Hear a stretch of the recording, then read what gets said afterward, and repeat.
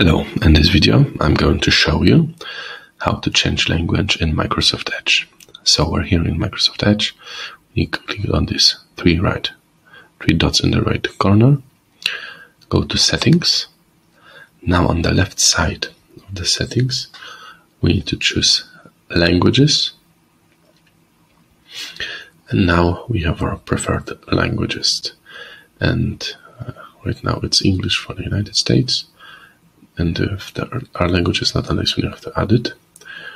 I'm gonna add one. Let's go for French. You click on the French and click Add. Now French is on the list too. Click to make it go to the top. And now we press. Now we want to display Microsoft Edge in this language and go restart. Now the Edge is restarting and we got everything in French. So the language has changed. That's it. Make sure to like and subscribe. Bye.